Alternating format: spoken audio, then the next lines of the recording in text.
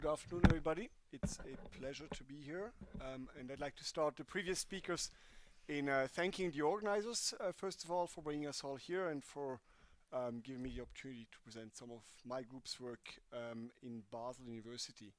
So when I went through the program of that conference, I essentially decided to change a bit the topic of my talk and make this a bit more in the spirit of this hybrid conference. So there's going to be a hybrid talk about two relatively disconnected topics. On one hand, I'll talk about our recent and partly not so recent results here on using single spins for nanoscale quantum sensing, with a particular focus on our work on studying superconductivity or magnetic effects in superconductors using this technique. And then in the second half or so of my talk, I'll talk a bit about our hybrid quantum systems here, where we take individual spins coupled to mechanical oscillators, and there the focus will be mostly on unconventional spin dynamics that this oscillator can imprint onto the spins. So you probably see some striking similarity between this program and what you heard 3 talks ago by Anya. I still hope I can entertain you, maybe by bringing some distinctive features from this experiment. So thanks to a very nice introduction we've had from Vincent before, I can actually dive right into the topic and present to you the heart of the experiments that we're doing. So again, Vincent presented the general idea, which is to take a single electron spin here as a nanoscale sensor for magnetic fields or potentially other things, and to bring this very close to some interesting magnetic structures here, close so you get a high spatial resolution, which can be on the order here of 10 nanometers. And so what we want to do is to have a nicely quantum coherent spin so that we can ultimately exploit and build on this quantum coherence to also push sensitivities as far as possible. And you will of course not be surprised that we do all of this using NV centers in diamond. You could in principle use any spin, but the NVs just bring a lot of very useful features. In particular, they let us apply this idea to room temperature ambient condition, but also go into cryogenics. So one of the reasons why we think, or I certainly think, that this is a very powerful technique are some past, I would say, proof of concept experiments that we and others have done using this particular approach here, where we're able to show that indeed you can use such scanning NV centers to, for instance, sense the stray magnetic field of a single electron spin. And you can combine this with spatial resolutions here on the order of 20 nanometers or so, as discussed earlier in this session. And all of this can be done in a rather non-invasive way, in a very robust way, and it's a quantitative method. And I'll tell you a little bit more about how we exploit this quantitative aspect in the experiments that we're doing. Okay, so of course we're not the only ones interested in NV magnetometry, and I would say since those foundational experiments in 2008 that Vincent had presented, there was almost an explosion of activities worldwide. Here is just a very small subsection of experiments that have been published over the last years, so don't be sad if I forgot yours. This is certainly not everything that is around. And I'm not going through these individual experiments because actually many of these you will hear about in this conference. But with this slide, I'd like to make 2 points, which is that on one hand, at least as far as I see the field, it's really splitting into 2 domains, sort of applications in life sciences and biology, and on the other hand, applications in more fundamental physics questions, mostly here in the regime of solid state physics. So that's the one message of this slide. The other one is to show you that indeed NV magnetometry has now matured to an extent that actually industries start to be interested in that. And this is shown by this example down here. This is a recent paper which was a collaboration between Stuttgart University and Seagate. And Seagate really liked this approach of NV magnetometry here to characterize their magnetic read and write heads for their newest generation of hard drives. And again, this exemplifies that this is now becoming more than just an academic exercise to use this technology. Good, so now we in Basel are definitely active also on this side here. The interest of my group is to use NV magnetometry in the broadest sense for applications in condensed matter physics. And here I'd like to maybe highlight 2 key directions that we currently work on. This is on one hand activities at room temperature, where we're interested in nanoscale magnetism, and in particular, as Vincent described before, we really started to be interested very much in these applications in anti-ferromagnetic spintronics. And you've already seen this image before, so I'm actually not spending much time on this, just to tell you that what you see here are stray fields generated by domains of an anti-ferromagnet, chromium oxide. And using NV magnetometry, we could not only make these domain images, we can also do something more quantitative. And in particular for this material, this was a thin film, granular film of chromium oxide. We could sort of pinpoint the mechanism of domain formation and also, for instance, things like the exchange interaction between neighboring grains. So I'm not talking about this in my talk, but I want just to launch this in case somebody wants to discuss this later on in this conference. Now, in parallel to this, we're also very interested in bringing NV magnetometry into cryogenic environments where there's a lot of exciting applications, I would say, in mesoscopic physics. I'm thinking things like current imaging in low-dimensional systems, quantum Hall physics, or, as I'll discuss mostly today, things like vortices in superconductors. Okay, but before I go into these applications, I'd like to present to you the workhorse that we use in Basel for these type of experiments.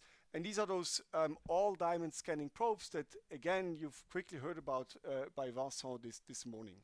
So this was a technique that really dates back to my time as a postdoc with Amir Jacobi, but that's something that we've now established in Basel and are using essentially for the last 3 to 4 years now for these applications that you'll see in a little bit. So what you see here is a nanostructured device sculptured out of high purity single crystalline diamond. There is an NV center in there which we place at the apex of this tip using ion implantation, and then this object here is attached using some holding bar here to a quartz tuning fork which used for force sensing for tip distance control in AFM. Now you see that this spin here, this NV center, is sitting at an angle to normal. That's because these are single crystalline probes made out of 100 material.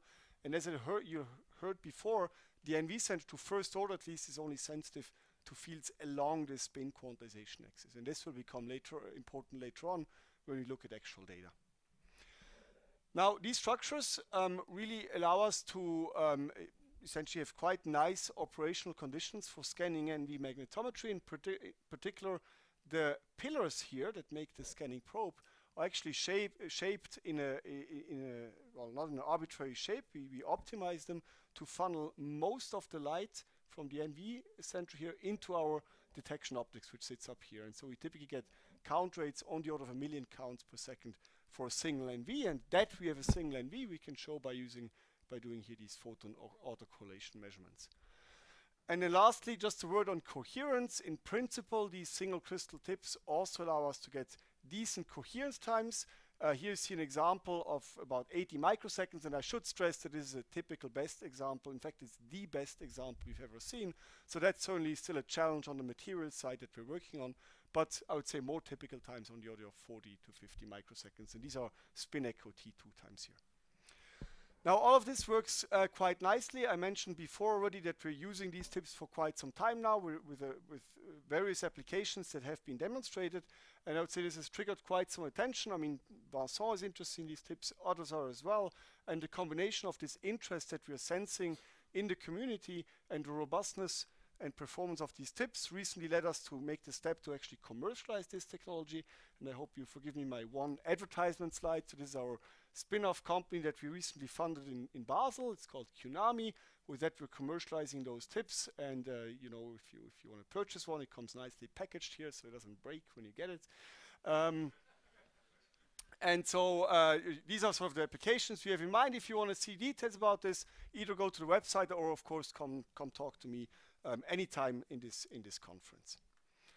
Good. So after this intro into the technology, I want to go into this first application I promised you, and this is the use of NV magnetometry to study superconductivity, in a particular vortices in this high temperature superconductor YBCO. So just very quick intro, what are vortices? So essentially vortices are the response of a certain type of superconductor, so-called type 2 superconductors, to being exposed to an external magnetic field. So we know superconductors don't like magnetic fields, so typically they just expel them by virtue of the Meissner effect. But for certain superconductors, these type 2 superconductors, if you cross this first critical field, it becomes energetically favorable for them to admit those quantized flux bundles into the superconductor, and essentially these flux bundles are generated by supercurrents in the superconductor, which extend over typical lengths given by the London penetration depth. So why did we choose to look at such vortices? Well, they have technological relevance, in particular for superconductors which are used, for instance, in magnets. Vortex dynamics can limit the critical current density that you can send through these materials, essentially because a current acts as a transverse force on a vortex and can lead to depinning of vortices, and this in turn leads to energy dissipation into a superconductor, which can then break superconductivity. So there is technological interest in understanding and seeing vortices in more detail, but linked to this process of pinning, there are also still open questions in vortex physics. For instance, these pinning centers that may or may not hold the vortex in place are not very well understood, and it would be nice to have a handle to understanding and studying vortex dynamics there a bit better. And then lastly, of course, since this was at first place a technology project also to bring NV magnetometry to cryogenic conditions, this was a very nice test target for us, essentially to validate the operation of our magnetometer, since these are, in terms of the stray field in the particular superconductor we look at, these are rather well understood objects. Okay, so we decided to look at this particular superconductor YBCO exactly for the reason I just told you before. YBCO is very deep into this type 2 superconductor limit. Therefore, stray fields, as you see in a little bit, can be calculated and modeled quite nicely. So we looked at this 150 nanometer thin film of YBCO. This was grown by our colleagues here in Tübingen. And the way we prepared that sample, the way we nucleated vortices in this IPCO film was by field cooling, which I think was mentioned already before. So what we did was to start with our sample here in the normal phase with an applied field. We would then cool this down into the superconducting phase, here into this vortex phase. In principle, we could start our measurement at this point. It turns out our setup is much more stable if you're a base temperature, so we can cool down further. And now, owing to pinning, to rather strong pinning in this particular film we have here, actually, even if we go into the Meissner phase, the vortices don't escape the film. They stay trapped on their pinning sites. And we can even ramp the magnetic field close to zero and then start studying our vortices. So long story short, we did our first image here of NV magnetometry. Just in terms of the approach that we took here, this is a scan where at each pixel, essentially, we stop our scan, we take a full ESR spectrum, we move on, and then afterwards we just post-process these data to extract the projection of the stray magnetic field onto the NV direction. So this is not a fast process. Such an image takes on the order of an hour or a little bit more to take, but then you see those individual vortices essentially threading through your IPCO film. So you can go in and zoom into one of these vortices to look into a bit more details. This is now a high resolution scan, therefore it takes a bit longer. And while you can make a, say, consistency check if everything works, and for instance, integrate up the whole field that's threading here through this Z direction, and what you get is something that's very much consistent with this flux quantum of, I think there's a mistake, it's 20 Gauss microns squared. So you may wonder why this object is so distorted, right? We're looking at a vortex, which in general should be rather symmetric. Well, this has now exactly to do with the aspect that this NV magnetometer is a vector magnetometer, and we're measuring fields along the quantization axis of the NV center. And this can be visualized in this sketch here. So it turns out these vortex stray fields in the 0th order approximation, you can just model them as a monopole. Essentially, it's an effective magnetic monopole which sits one penetration depth under the superconductor surface. So these are these monopole lines. And then you see as you scan your angled NV center across this field profile, you have on one hand a very small negative field projection onto this NV axis that will correspond to this point here. If you go all the way on the other side, well, you have a strong and positive projection on the field lines onto the NV center, and that will be this peak there.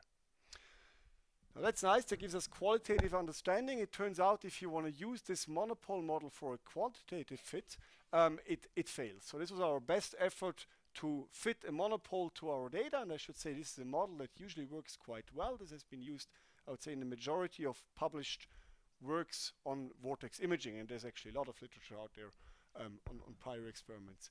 So we had to dig a bit deeper.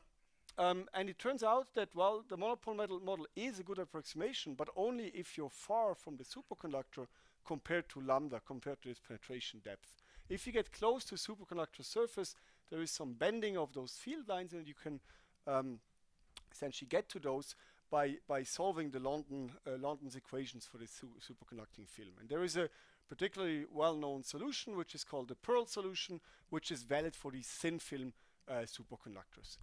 Okay, so using this equation, we get, I would say, a near perfect fit, as you see here. That's certainly something reassuring, but it's also something useful, because this fit gives us right away the two key parameters of this experiment, which are on one hand the distance between the NV center and the sample's surface, and as was mentioned many times now, this is essentially the spatial resolution of this image, which is on the order of 30 nanometers. And secondly, this gives us the penetration depth, which we find to be on the order of 250 nanometers, and it's very consistent with previous literature values. So we think that this could be something nice. It's usually quite difficult to locally measure penetration depth, and in particular to measure it in absolute values. People typically measure changes in penetration depth, but don't get this absolute value, so that could be something nice to pursue. In particular, looking at temperature evolution of the changes of the penetration depth with temperature can give interesting clues about the nature of superconductivity in a particular material. This is from the fit, yes. Yes, absolutely. Was that not clear? So yes, fit here from the Pearl. Two. Lambda and Z. The direction is fixed because we know it very well. We have a vector magnet. By sweeping that, you can measure this. Right. So this would be a nice avenue to pursue, and you want to do that in the future to study lambda more systematically. There is one drawback to this approach, which is that A, you need a vortex, so it's not applicable to type 1 superconductors, and B, this is a very local measurement. I mean, I sold this before as an advantage. It can also be an issue. I mean, maybe the superconductor looks a bit different around the pinning site than it does otherwise. So that motivated us to also look into other methods to measure lambda, and one is actually offered by this Meissner phase here, which I introduced before. So in fact, well, if you look into details of how this Meissner expulsion out of a superconductor works, it only works to an efficiency that's essentially given by the penetration depth. So these field lines will penetrate to some extent into a superconductor, even though it's supposed to screen the fields. And that's what we wanted to see. And well, for that, we patterned our superconducting film here into these circles. We see them in topography, and sure enough, if you look at the stray field above this disk, we again see this distortion to the field, which is now due to the Meissner effect across this disk. Now, very similarly to what I've done before with the vortex, we can now here take a line cut. We can understand the line cut in a qualitative way, again with such a field line picture, which I'm not walking you through now, and we can do a fit to this line cut now to extract essentially the penetration depth. The downside compared to the previous method was that, at least to our knowledge, there is no analytic formula to that, so this is essentially a numerical fit, but still it gives us the same two quantities, NV to sample distance and penetration depth, and we find this very much in accordance to what I've shown you before on the vortex. Good, so just to conclude this part and maybe complete the picture here, what you can also do with these type of images is, and with any type of magnetic images, is to reverse propagate them to the source to essentially learn something directly about the source. And we've also done this here. There are some well-known algorithms or protocols for this which you can read up here, and that allows us essentially to reconstruct the supercurrent which is flowing in this disk and which is responsible for this Meissner screening. You could also do then the fitting on this data if you wish, but this data may also teach you something about this superconductor. For instance, there's this little kink here which was not visible here in topography, so something is going on there that obviously destroys our superconductor. Good, so that was it for the superconductor, just a little outlook of where we want to go. We've heard now a couple of times the possibility of using NV centers also as essentially a noise detector or noise spectrometer. That's something we'd like to apply to our vortices here. I mentioned before a pinned vortex here can undergo thermal or Brownian motion in its pinning potential, so this will give you a peak in the noise spectral density around the trapped frequency of this pinning site. We'd like to explore this in imaging. This is a sort of proof of concept experiment that just shows you that we can combine relaxometry with imaging. This is a room temperature experiment where we essentially map T1, whatever T1 means, as a function of position over a permalloy disk. And you see there's a clear contrast, so we now want to bring this to low temperature and look at vortices. We're also interested in looking at less trivial vortices, for instance, vortices which occur just on the crossover between type 2 and type 1 superconductivity. There the stray fields are less easy to understand, and we could maybe check different approaches and models there. And lastly, we also have ongoing activities in pushing NV magnetometry to yet lower temperatures. In particular, we have a Dilfridge up and running in Basel now. With this we ultimately would like to look at more exotic superconductors maybe. Good, so with that I'd like to make the switch to the second part of my talk. Maybe there's questions now, I'd be happy to take them, or otherwise we do them in the end. Yes?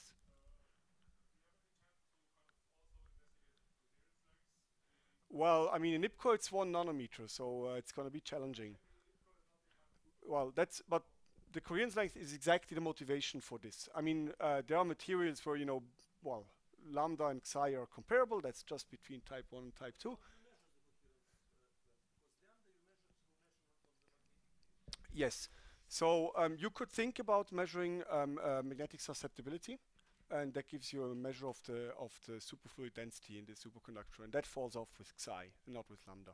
If you have, if you're on a domain boundary or around a vortex. So there are ideas how one could do this with NV magnetometry, and we can maybe discuss those offline. Good. So with that, I come to the second part of my talk about these hybrid spin mechanical systems that I promised. So I think I can be very brief on the introduction because there was Peter's tutorial yesterday and Anya's talk before. Essentially, what we're interested in exploring here is a system where we have NV central spins coupled to mechanical oscillators. And the motivation, I would say, is twofold. It's on one hand maybe to use this again as a sensing device in one way or another, and then ultimately in the far future to bring this into the quantum coherent regime where you could use the mechanical oscillator as a bus to maybe couple remote NVs. And now the coupling we're exploiting, similarly to what you've heard before, is actually crystal strain. So you bend the cantilever, it strains the NV, and it couples in a way I'll show you in a little bit. And the reason we think this is an interesting avenue to pursue is that, well, first the individual constituents of this setup here have rather attractive properties, high Q factors for the mechanics, low coherence times for the NV, and this coupling mediated by strain is intrinsic to the system. So it's free of drifts, for instance. You don't need to place the NV close to some strong field gradients. And as I'll show you in this talk, the coupling can also give rise to rather interesting non-trivial spin dynamics, which we're currently studying here. Okay, so this is how the sample actually looks like. These are just diamond cantilevers which we fabricate, which are hanging off an edge and can happily vibrate there as long as we drive them.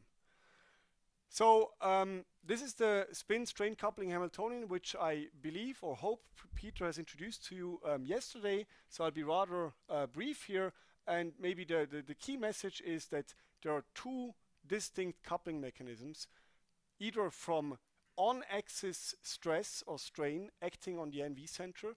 So this stress does not break the symmetry of the NV, and therefore simply is, it's effectively a modulation of the zero field splitting, and it wiggles these plus and minus 1 states in common mode with respect to the MS equals 0 state.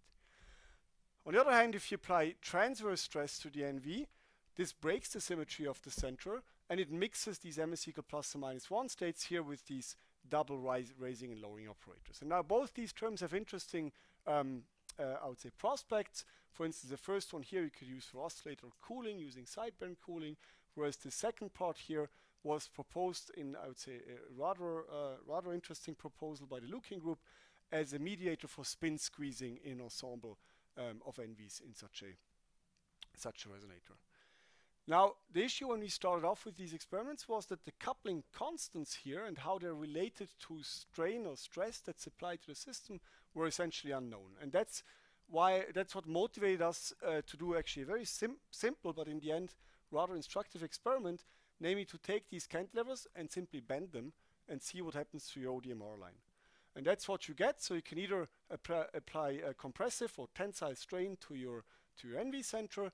And if you do this in zero magnetic field, you see here in this color code how the ESR lines both split, that's as a function of the transverse strain, and shift, there's a common mode shift here, which is a result of on-axis strain. Now you can go through all the math. You can essentially relate these constants M here to your, sorry, that's very small down here, to your stress tensor that's generated by this bending, and then fit this to those NVs. It turns out there were actually two NVs involved here. You do the fits and you get your coupling constants here, which again were previously unknown. So this is something new we learned about the NV. Now, of course, with regard to these quantum applications in the future, what is relevant is whether we can get significant cooperativity in the system. And I'm not reintroducing cooperativity. You've heard about it. I just want to give you the possibly disappointing result for our current experiments. So for the cantilevers I've shown you, the cooperativity turns out to be on the order of 10 to the minus 16.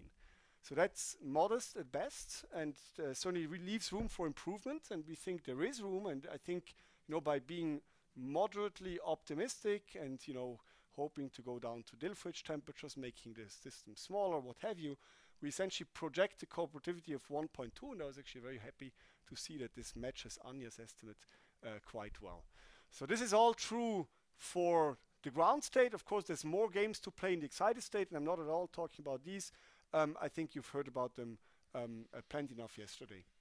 So what we thought was that, well, while we work on this 16 order of magnitude improvement here, which certainly brings some technical challenges and maybe goes, through a few generations of PhD students, we want to make sure we have something else that's interesting that we can do, and we think there is. So the first thing we tried was to essentially exploit this transverse strain coupling for coherent manipulation of the NV spin.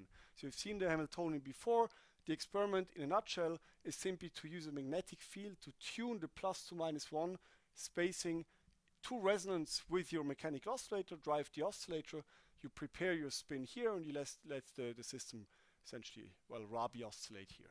And you see that this works quite well. In fact, we get rather sustained oscillations, and I think this works so well. It was to some extent a surprise to us. It works so well because the mechanical resonator has a decent Q, and therefore there's rather low noise on your driving field. And in this work here, we were able to show that, well, we can bring this into a regime of strong driving, and we can also use this essentially to protect the spin's coherence by continuous driving.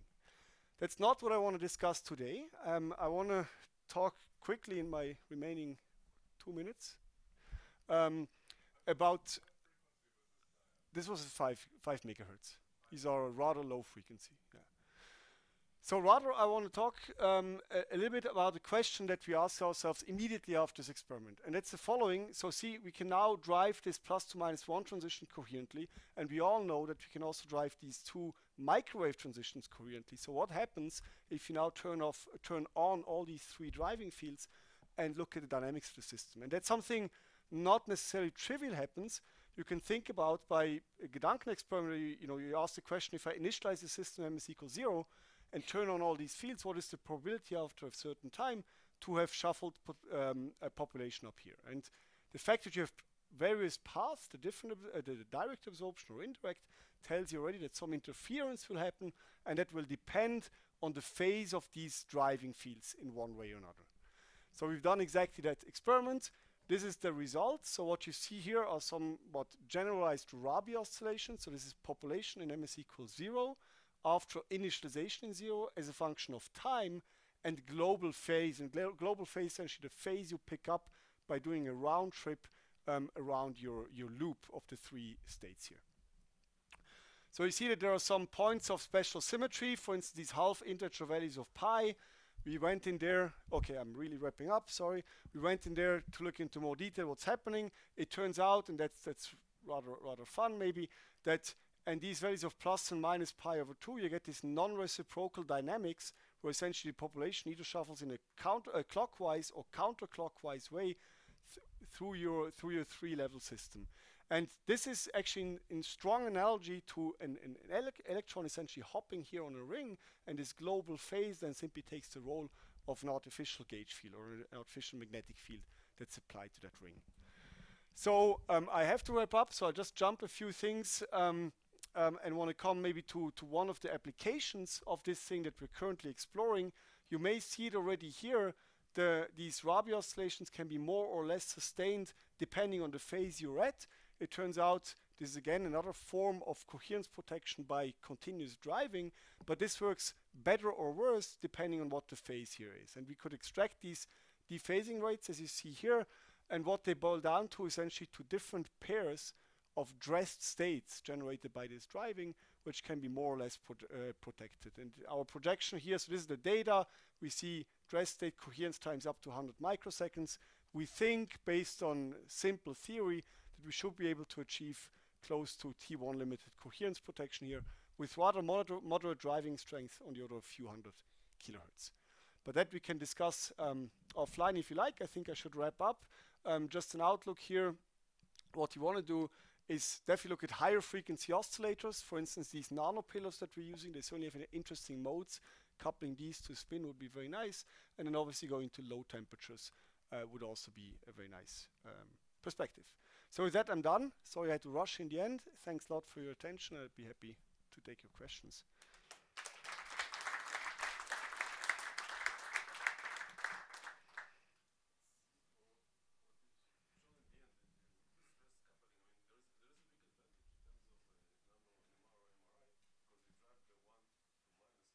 Yes.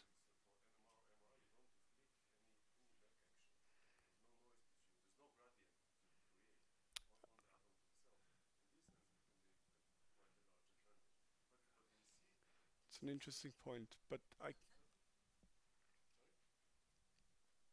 well, no, you could be if you drive this at the Larmor frequency of a spin you want to sense, I guess. Yeah, sorry,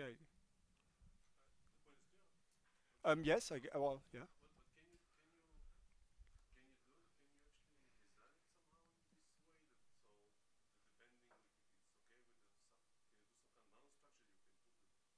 You mean whether we can we can tune the resonance frequency? Is that the question? Oh, with the fluid. Oh, you want to put this into fluid? Oh my gosh. I try to, keep any fluids away from my experiment, so I can't answer this question. Yeah. Yeah, I understand that, yeah. Mm-hmm. Yeah.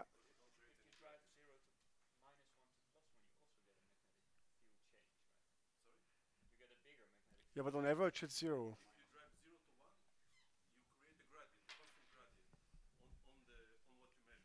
Here on, because no, it's on average it's 0. I think that's the point. Well, maybe you can discuss this offline, but sounds interesting. I should say one downside. Yeah, I'm not sure. Yeah. So one downside here, just to say, and to contrast this, for instance, to Greg's work, is that we cannot pulse strain, and that has to do, of course, with the Q factor. So the ring down times would be horribly long, and being able to pulse this. Okay, well then, let's discuss it afterwards. Yeah. No, the what? Sorry.